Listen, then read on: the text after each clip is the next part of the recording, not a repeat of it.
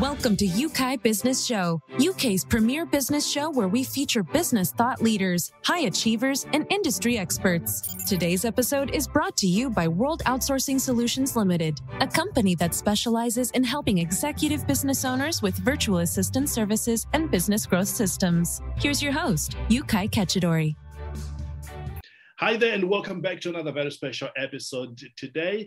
With me is a dear friend of mine from Ireland, Paul Clarke. Now, before I introduce Paul, let me ask you a simple question. Are you frustrated with your own performance or your team's performance? Or do you find yourself wishing there was a better way for you to reach your goals? You know very well that peak performance is our natural state of being. Well, you don't need to worry anymore because Paul has figured out what works in the world of business when it comes to peak performance. Paul, thank you so much for joining us on this episode. UK, it's good to see you. How are you? I'm very good, man. I'm very good. How's Ireland today? Yeah, it's good. It's sunny, and that's a rare event, so it's all good. It makes me smile anyway. Awesome. Before we dive deep, for those who don't know, for you to share who you are, you have a special formula that you often talk about when you are addressing people in your speaking, in your writings, and that is performance equal capabilities multiplied by ability. Talk to us about that very briefly. Yeah, that UK, thanks. That forms, I guess, the foundation stone of everything that I do in terms of explaining to people and helping them understand my key unique differentiators. So as I see it, everyone's, if we take you as an example there, you have a high level of capability as a broadcaster. There's probably not a huge pile that I can teach you or I'm going to teach you about that. However, as I see across the board, across a lot of entrepreneurs, small business owners, startup owners, the typical people that I work with, they have a challenged ability to access that capability. So if we look at the capability as their what, their ability is their how. And as I call it, it's their performability. And it effectively acts as either an accelerator or a governor for their capability. So what do I mean by that? So very, very, very simple. If I say to you today, UK, how do you feel? You say, a lot of people, 80% and upwards, my research will say, yeah, I feel not bad or I feel okay. And we say, okay, can you give me a rating of that out of 10? 10 being it was never better, 1 being it was never worse. So people tend to land in between 5 and 6. It's actually 5.4 is the average. So if you're a person of high capability, an entrepreneur operating at 8 or 9 out of 10 in terms of capability, that's never going to shine through because your ability to access that is only at 5 or 6. And that acts as the governor for your overall performance. Now, we're human beings. On a day-to-day basis, we fluctuate, and that's normal and that's natural. However, I extrapolate this using the compound effect, if you like, over weeks, months, years. Right. So that's how people tend to get frustrated with their performance because they think, God, I've got a really high level of capability and it's just not happening for me. And in effect, what they're doing is they're spinning their wheels. They begin to drive with their accelerator and the foot and brake at the same time. And it's like doing that in the muck. The more you do that, the more you sink in the muck and the more your performance suffers.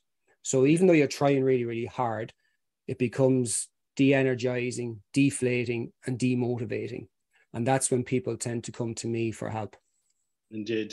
For those who haven't started following you and who are keen on knowing who you are, give us a snapshot of where you've been. I know you used to help people in sports. Maybe you still do. Give us what's been happening since maybe 12 years ago now.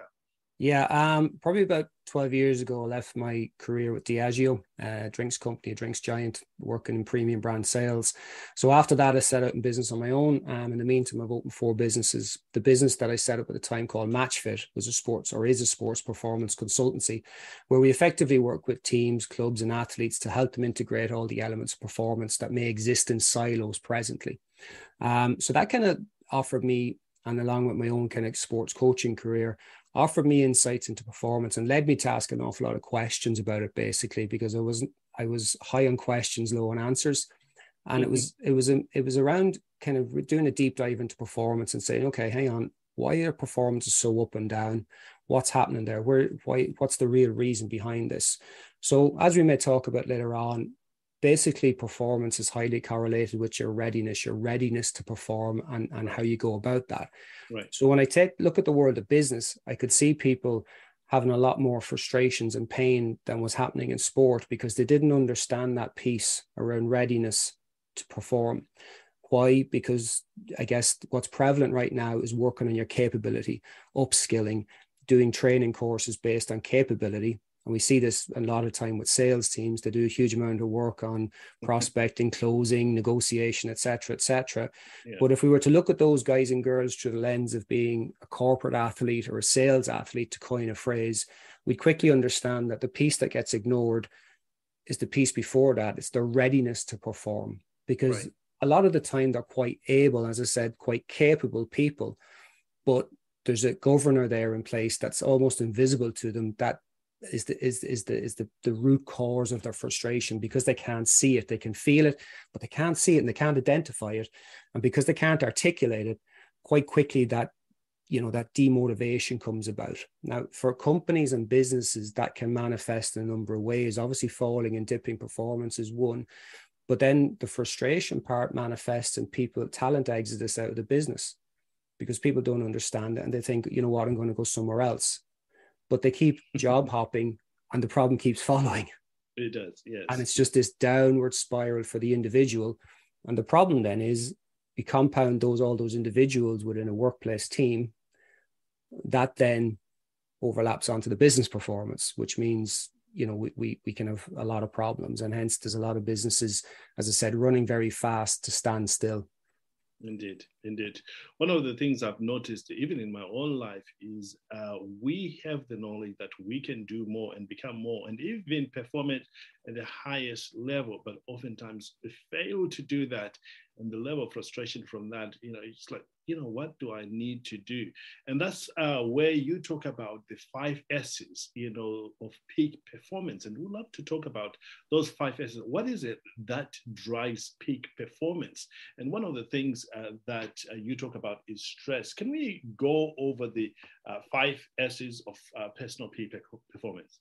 Sure, okay. So the 5S are the principles of peak performance, as I see it. They're the bedrock habits, the bedrock lifestyle habits in people for everybody, not just athletes, that I guess support people's performance levels. So they're a constituent part, and they've performed the cornerstone of my solution called 9 to Thrive. So the 5S is, just to mention them first off, you said the first one there, stress, then we've sleep, staying active, sustenance, and finally psychology. So psychology obviously doesn't begin with an S, but we just use some wordplay here for that. Yes. So the first one up there, if you say stress is a really interesting topic, a really interesting subject. It tends to be talked about in the binary in terms of lots of or none of. But the reality is that stress, if we view it through another lens, is actually useful and good. We need it in our lives, especially as high performers. We need to be able to deal with these stressful times and indeed bring ourselves to the red zone or the edge of the red zone. The problem in everyday business life is that too many people are living on the edge of or in the red zone all day, every day. They don't have this balance in their lives. So if you take the other world in which I reside, I work in, the world of, say, sport, athletes, footballers, etc., you would never, you would be aghast if you thought the players on your favorite football team were training 8 or 9 or 10 hours a day, every day, not taking rest, not taking breaks, and then going out and trying to perform on a Saturday. You'd be aghast as you paid your £30 in to see them, and you kind of go, what's going on here? You couldn't handle it. You couldn't accept it. Yet we do this in business. Now, there's nothing wrong with hard work. Your listeners will know that, they'll accept that, they'll fully buy into that. However, what we need to be able to do is not so much reside all the time in fight or flight. We need some time in feed and breathe or rest and digest state, for want of a better phrase. But however, as I said, we're spending way, way too much time in fight or flight. We're living on cortisol, stress hormone. That's carrying over into our nighttime, which we'll talk about in sleep. And so the cycle continues, but it continues downwards. So what I espouse there in terms of stress, and when we do our lifestyle assessment on people based on their own physiology, so the solution is individualized, we're able to show them their stress levels across the day. We're not trying to get rid of it for them or anything like that, because they could have a very high performing role or high performing career. But what we're trying to advise them is is to show them, or trying to investigate, are there pockets within the day where we can take 10, 15 minutes to strike some balance? So we have that restorative period, that period of restoration, recovery, recuperation, so that we can kind of come back down into the valley and then go again and be ready to go again. So over a period of time, what we try to do then is, instead of your week coming like this, where your body resource batteries going downwards, we try to have it at worst flatlining, and at best coming into Thursday where you're still full of beans. Because in my experiences, having done this with hundreds of people, the vast majority of people, UK, are wasted by about 11 a.m. on a Thursday. Now, as part of the working week, that's huge. You know, if you extrapolate that across even a small team of 6 to 8 people in a startup business, that's massive. It's a massive percentage of the week. So they're physically present, but the output is just not there. And go back to my equation, they're highly capable, but because their ability has dropped so much, that is the governor on their capability, and then on their overall performance, and on the results of the business. So it's vital that people, I guess, get a handle on it and begin to understand what stress means to them, where their most stressful events are, where they can find pockets of balance during the day. Now, again, I'm not talking about the need to go off and do yoga classes during the day or Zen classes or anything like that. I'm just talking about small periods within the day where they can find 5-10 minutes just to switch off. They might go for a walk, they might pick up a book, they might listen to some music, just walk away from the desk, have a conversation, something just to release that tension, get them out of fight or flight, get them into feed and breathe, rest and digest state, and they're able to go again, able to go again, able to go again. Indeed. And that then, when the end of their day comes, they look back having been far more productive and feeling better about their personal life that evening, which is massively important. Incredible. I found, even in my own life, that when I take those 10 to 15, sometimes I take half an hour, is when I come back, I'm more focused, I'm even more sharp, going after something that I've been trying to solve together. And this takes intentional, because sometimes you've got so many things that need your attention.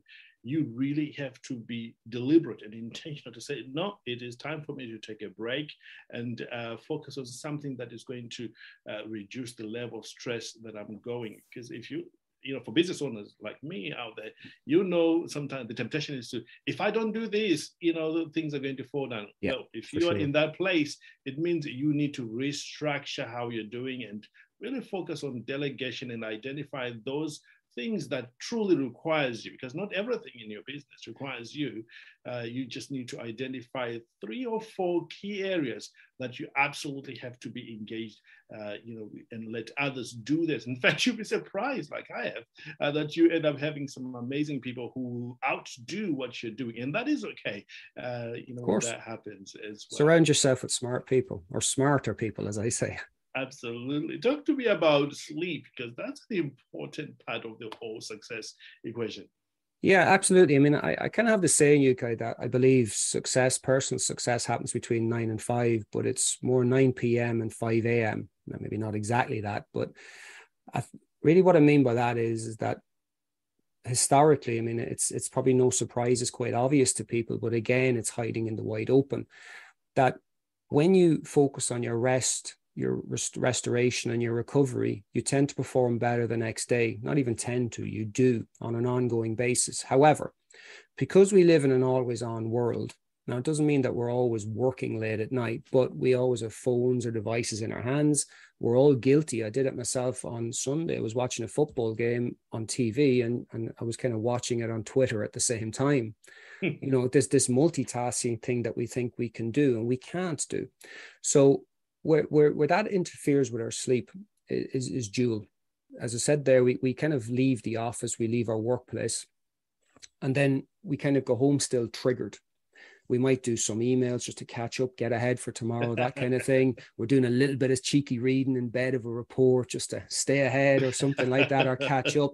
And that's become normalized, or we're on the phone too much.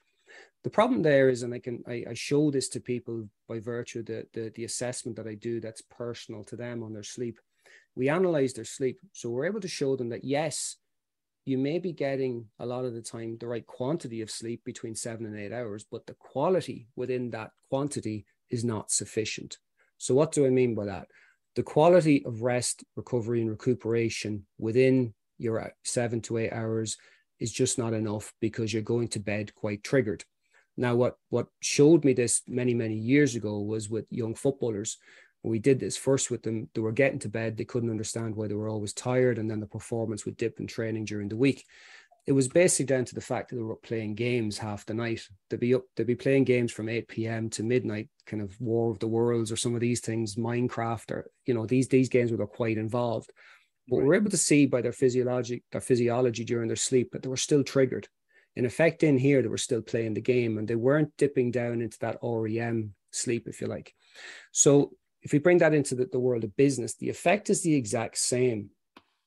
And unfortunately, we tend to try and switch off maybe a couple of drinks every night, a couple of glasses of wine, which there's no real harm in, but on an ongoing basis, they too are detracting from our quality of rest, recovery, and recuperation during sleep hours. Now, on a one-off basis, again, it's not a huge deal, UK. But on an ongoing basis, it is, because there's the compound effect comes into play. And the aggregate result is, again, by Thursday, we're washed up, basically. So the second principle of sleep, effectively what I do with that is actually show people how they're sleeping right now, their rate of rest, recovery, and recuperation, and obviously the quantity of sleep that they're getting, and then try and plot a way forward for them so that they can, I guess, remove the handbrake that's in place there, that's hindering their quality of sleep, change their habits pre-bedtime in the hour and a half before bedtime. It doesn't mean, again, that they have to go off meditating or anything like that, but the reading might change from something work-related to something fiction-related.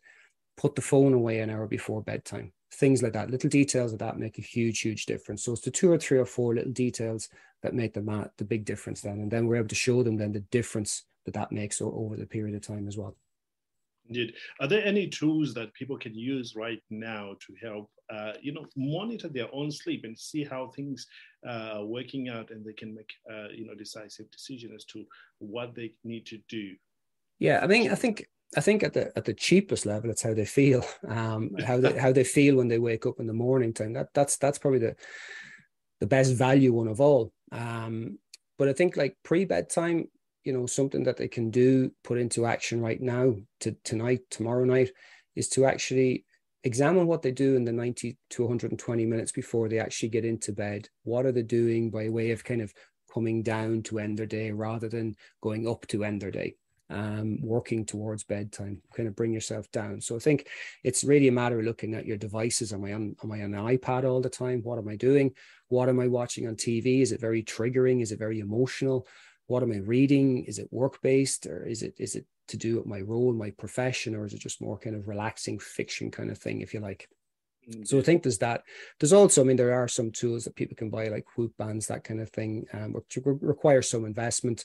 They're getting better all the time. The tech that I use tends to be far more insightful, but I mean, as a starting point for 10, what people can get through their Apple Watch or something like a Whoop band will give them a decent insight into where they stand right now. Indeed, I love that. And again, one of the things we talk about here is start small, and remember, small habits compounds. All these Absolutely. things that we're talking about. If you just take one step and you work on that over the next week or so, you'll find it becomes part of your habit, and it will reward you long-term wise. Well, one of the things you talk about still under the 5 S's is staying active, which is sometimes a challenge in the world, especially here in the West. You get up, go into your office, and back into, back home. Talk to us about that. Yeah, I mean, at a very deep level, we're moving beings. We're beings of locomotion. Yet we've learned quite quickly to stand still. So if you look at kind of the average day, people sit in the car on the way to work. They sit on the bus, sit on the train, sit on the tube. Maybe not the tube right now, but generally. But they tend to sit. Then they sit and work all day. Then they sit on the way home, and then they sit on the couch at nighttime. Now, I'm not saying this is true for everybody, but I mean, research will show this, that we're just not getting enough physical activity, what I call staying active, to fit the 5S principles. So really what we do is, again, through the assessment that we do, is we get an insight into people's activity levels through 3 lenses: their low, moderate, and vigorous activity levels. And that's basically in line with what all the health organizations would recommend throughout your week, the amount of bouts of low, moderate, and vigorous physical activity during the week. So we're able to show people, based on their heart rate, based on their physiology, where they sat within that and how much activity they had in each of those zones personal to themselves across their week. And people tend to be very, very surprised. There's actually 2 things that I see. You see people underworking and you see people overworking. It's no surprise that people in the more, I suppose, aggressive professions, and I mean that in the best possible sense, like sales, tend to exercise almost too hard and too often. And they're kind of getting into burnout because they're not balancing that down with the right amount of sleep, and their stress during the day is sky high. So that eventually they're going to crash and burn and suffer from burnout. The flip side of that is, and a huge amount of people reside in this zone, is that they're not getting enough physical activity. Again, they're in this downward spiral because their day is quite stressful. They're coming home quite tired.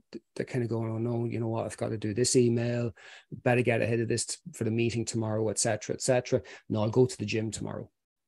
But that tomorrow becomes the next day, it becomes next week, it becomes next month, it becomes next year. And a huge amount of these people would say to me, oh, well, I've got a gym membership. I'm going to go, well, how often do you actually use it? So there's all these mind games at play. So the assessment that we do, again, based on the physiology, is unique to them. It's individualized to them. So we're able to show them where they reside within the staying active, the physical activity levels, because nobody will disagree that they need an element of physical activity. In fact, they may not know what they need, and I'm able to advise them on that, based on their status right now, whether they're someone who's reasonably fit, who hasn't exercised in a while or whatever. But again, that the physical activity serves 2 purposes. It serves as a form of escape. So it gets them away from the work or the stressful environment. It gets them into the outdoors a lot of the time, or into a kind of a more team or group setting in a gymnasium. That's number 1. And then number 2, because we're moving beings, we need to be moving. We need to be exercising ourselves on a regular basis, so that A, everything begins to function properly, and that B, that we're using energy, that we're going to bed tired but not completely flat. And that's the whole idea behind it. So it's these many purposes to the whole physical activity piece. So a lot of the people I work with tend to think that stress and the sleep piece are so much more important than the physical activity piece, the staying active piece, but they're not. The staying active piece still carries a huge weight. If we were to think of all these S's as like an old Swiss watch with all the cogwheels, if all the cogwheels aren't working, the watch doesn't work. That's so right. You know, if we're kind of really nailing the stress game and really, you know, hammering down on the sleep, but the staying active piece isn't working, it governs how well the watch runs. That's just it. So it's a massively important part. I know, indeed.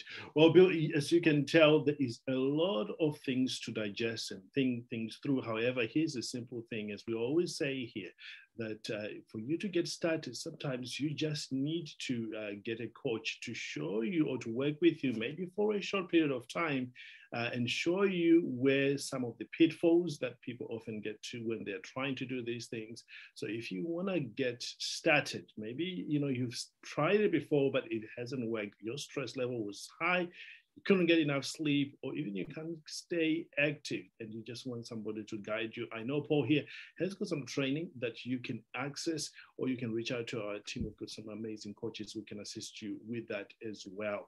And I'm glad that you're here, Bill. Thanks for joining us here. Let's go back to maybe the last 2 parts of the 5 S's we often talk about here. And one of them is sustenance, and the other one is psychology. Which one do you want to start with? These 2 parts follow on from the first 3 S's, UK, and they're like they're natural follow on when people have these habits, because you don't like to throw too much at people at one time. That's right. You know, it's like, you know, we eat the elephant piece by piece, if you like. So we tackle the problem, the issue piece by piece. So once we've kind of bedded in with the first 3 S's, then we look at sustenance, which is another name for nutrition. And really what we're the lens that we're looking through there, UK, is to say, look at, you can't work your way out of a poor diet. It's just not possible. Right. It's because I think we all eat on the run. I think here in Ireland, certainly I've seen a survey. I think it was 23% of all the food consumed in Ireland right now is out of service stations. Wow. Now, I'm not knocking service stations, but let's be honest, it probably doesn't have the highest nutritional content. And again, on a one-off, it's no big deal. But if that's the kind of lifestyle that we have on the run, eating on the go, etc., number one, it's quite stressful because we're supposed to enjoy our meals, sit down, supposed to be convivial, etc. But number two, it's not fueling us properly. That's right. So we can have all the stress balance we want, great physical activity, really cool sleep. But if the fuel we're putting in to fuel this high performance engine isn't good enough, we're going to fall down. And again, it goes back to that cogwheel analogy. This is another important cogwheel. So really what I do, the expertise, I have access to it in my team. We put people in touch with these guys and again, use a personalized approach where we're not just kind of throwing things at them and say, oh, you should eat this, this, and this. It's looking at where they are now and then staying a half step ahead of them, bringing them with us, not in a teacher pupil kind of way, but in a very much adult kind of way. So we're talking with them, not at them, if you like. So that over a period of time, people can adjust their habits a little by little by little by little.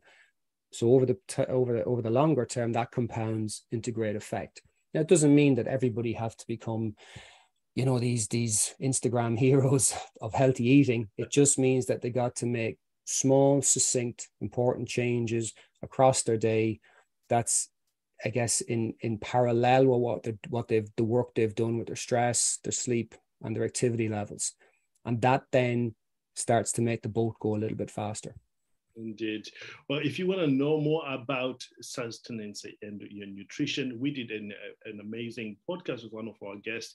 You can look on our platform where we talk about this. I think it's an important part. Really what you put in your body decides how active you're going to be. And I'm glad you touched on that. And most importantly, the psychology of peak performance. This is one of those areas that I absolutely love, and I've spent quite a bit of time studying this. And I would love to hear your take on the key elements of psychology that truly decides how we're going to perform, be it in business or in life in general. Yeah, I think from my perspective, I mean, that's talking about psychology, we can get into really, really deep waters here, which is kind of good, but it'll make the conversation last hours. But if just with time in mind, I think when we look at psychology from a personal performance point of view, if we just boil it down to self-talk, and we kind of really look at then how do we treat ourselves, and we kind of maybe come to understand quite quickly that if someone spoke to us the way that we talk to ourselves sometimes, there'd be an all-out war. And that's maybe as well, to use another analogy, maybe we look after our cars a little bit better than we look after ourselves in here. So I think the default is to always kind of beat ourselves up, especially in the era of social media. And I'm not beating up social media, but we tend to compare ourselves a lot of the time unfavorably with what we see in glossy photographs and in glossy articles. So we have all these things in place, but inside in our minds, we just don't think we're good enough. Things like imposter syndrome, negative self-talk, low self-worth, I'll never be good enough, all of these kind of things. So it's just kind of helping people get to grips with that and bringing that to, I guess, to the forefront. A lot of people don't actually realize it because it's their default condition. It's only when you kind of talk to people about it over a coffee and tease it out, people can go, yeah, God, you know what?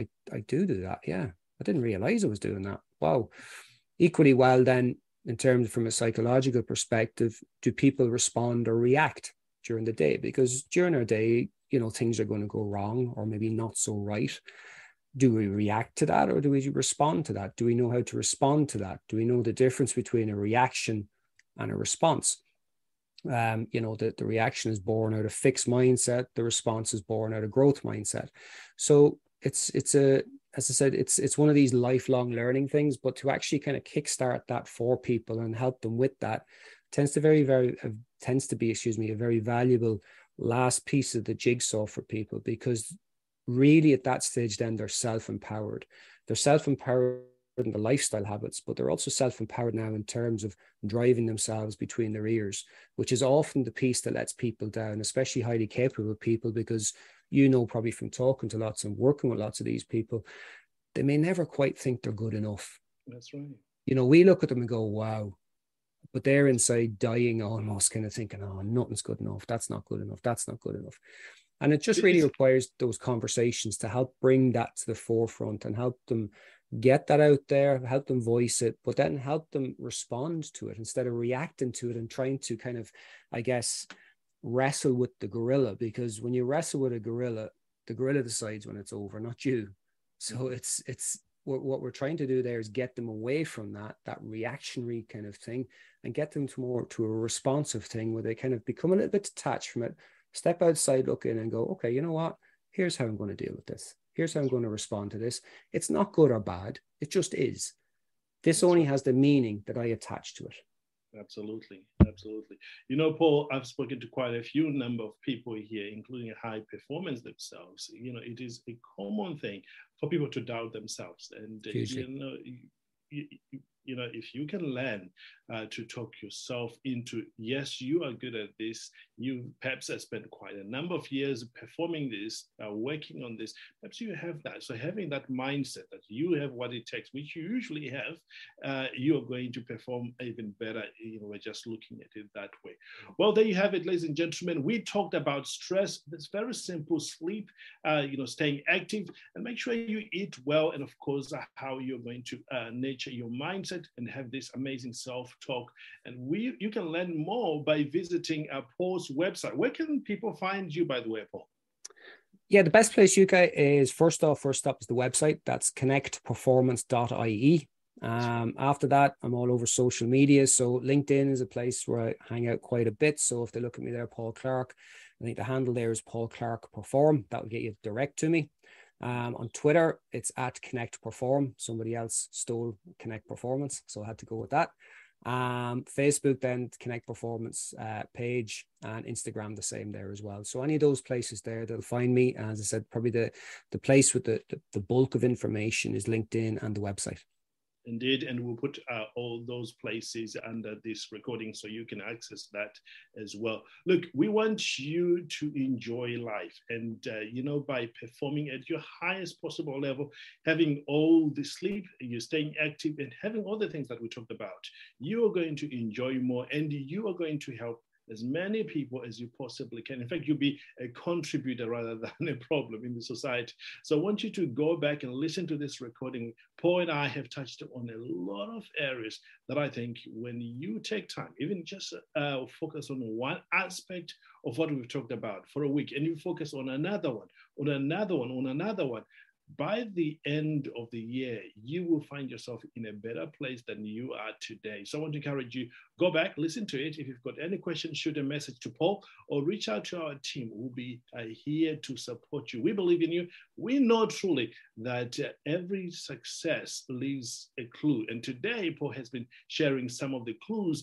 that you can follow to your success and perform very highly, or to help your team perform at the peak performance indeed. Paul, once again, thank you so much for being here on the show with us today. Okay, really enjoyed it. Thank you. Love to have you back sometime soon, man. Thanks for being generous with your knowledge indeed. No problem at all. There you have it, ladies and gentlemen. We have some training programs all over the internet that if you want to know how to start your own podcast, you can reach out to our team. I've created a training program which is based on 7 years of doing this, where I show you how to start to scale and even to monetize your podcast. There is that training available for you, and many other training programs that we have put together, or some of our guests have put together, especially for you. Until next time, live well, live with passion, know that the best is truly yet to come. And goodbye for now. Thank you for listening to UK Business Show. We will be back to bring you more episodes with success stories and advice straight from the experts. Want more? Check out www.ukbusinessshow.com. Get your free trial of our virtual assistant service today. Just visit www.worldoutsourcingsolutions.com. Quote WOS18 or send us an email at support@worldoutsourcingsolutions.com.